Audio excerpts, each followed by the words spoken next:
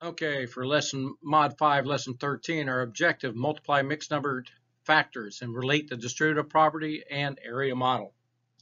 Essential question for you to answer before we start is, how can I use the distributive property to multiply fractions and find the area of rectangles? Now, we've kind of been working with this while we did the tiling.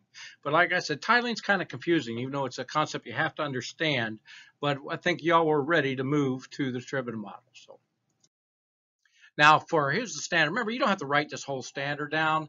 The biggest thing I want you to do is MAFS5 NF24, and basically we're going to find the area of a rectangle with fractional side lengths. And we're going to do that by multiplying fractional side lengths to find areas of rectangles and representing frac boxes as a rectangle. Okay, that's the stuff in red. That's what we're really working on in this one. All right, so let's get started.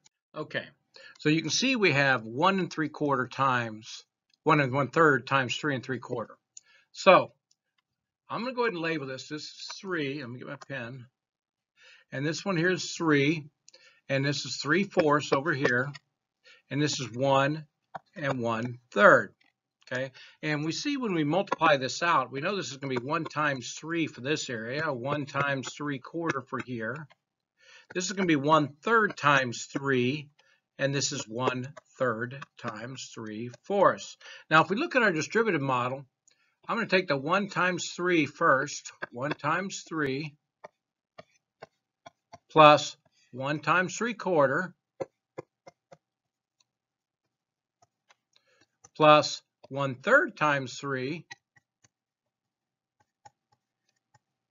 plus our 1/3 times 3/4. I'm going to go down here. 1/3 times 3/4. Now that we have that written out, now we can solve for it. You notice that matches, because there's my 1/3 times 3, my 1/3 times 3/4, my 3 times 1/3, and my 1/3 times 3/4. It matches the area. So now I know 1 times 3 is 3, plus 1 times 3/4 is 3/4, plus 1/3 times 3 is 3/3, plus 1/3 times 3/4 is going to be 3/12. Now I can see that this 3/3 is going to be 1, and that's 3/4 plus 3 plus 3/12. Now I got 4 plus 3/4 plus 3/12. Well, the 3/4, if I multiply the 4 by 3, I get 12, and the 3 by 3, I get 9. So now I got 4 plus 9/12 plus 3/12. And that's going to end up, I have to come over here, 4 plus 9 plus 3 is 12/12. So the answer would be 5. So our area for this one would end up being 5. Okay, let's try it again. This one is 16.5 times 4 1/4. So once again, we're just labeling it. Here's my 4 1/4. And over here, I got 16 for this side, and this is my half. And once again, if I looked at this here, would be 16 times 4. And if I did this way, that's where that would start with, would be 16 times 4 plus, then I'd have 16 times 1/4, which if I look here, at 16 times 1/4 plus, now I'd have to come down here with half times 4. And if you notice over here, this is half times 4. So now we got 1/2 times 4 plus, and my last one is 1/2 times 1/4. So this is 1/2 times 1/4. See, our area model and my distributive property are exactly the same. Okay. Well, I know 16 times 4, 4 times 10 is 40, 4 times 6 is 24, so that's going to be 64 plus 16/4 plus 4/2 plus 1/8. And now I'm going to simplify everything before I get started. Now I got 64 plus, I know 4 goes in 16 4 times, plus 2 goes in 4 2 times, plus 1/8.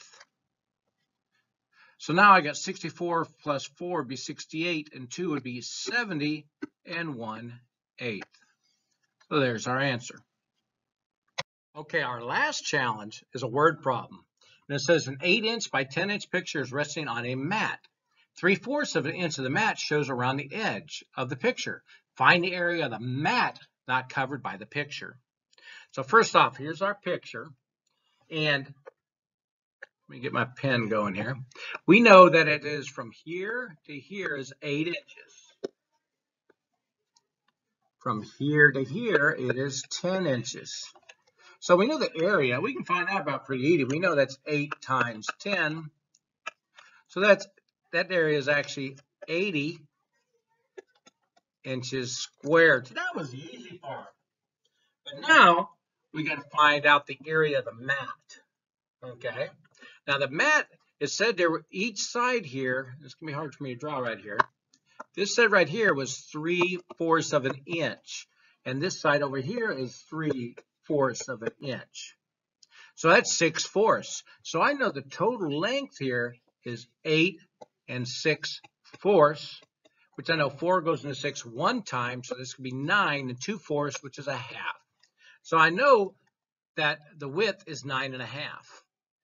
Now going the lengthwise, I know it's 10 inches, and then 3/4 and 3/4 again, which is going to be 6/4, which I know, once again, that's 1 1/2, so it's going to be 11 1/2 inches in length. So now I want to find the area of this whole mat right here.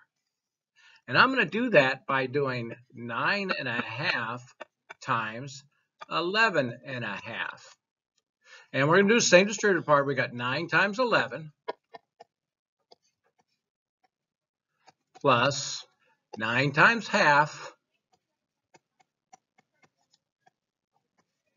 plus half times 11 plus our last one, which is half times half.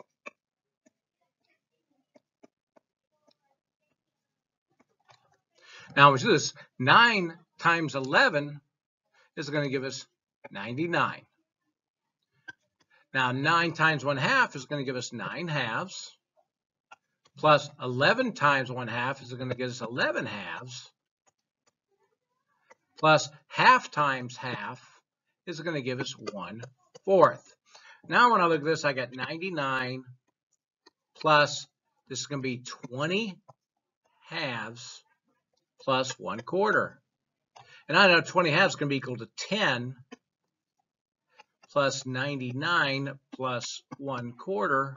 So I end up with 109 1/4 inches squared.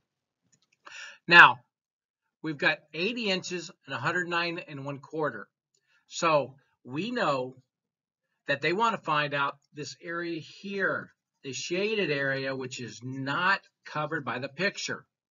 So if I take the whole area, which is 109 1/4, and I subtract 80 inches from it, that's going to give me my area, which I know 1/4 here, and 109 minus 80 is going to be 20. So our answer is going to be 20 1/4 inches squared. That is our answer. Now, I'm sorry for the writing. My board wasn't working, so I had to use one of our regular styluses, okay? So, hope you can read that. But this is one of the hard ones. Just remember, we just had to take the whole area of the hole and subtract the picture to find out what the mat was not covered, okay? All right. So today, we're really focusing just on distributive model. And we've kind of been working on it. And we threw that word problem in at the end of it where we had to find 2 areas and then solve for what wasn't covered. Okay? It's very important to read and make sure you're answering the question that's being answered. Okay? All right. We'll see you in the morning.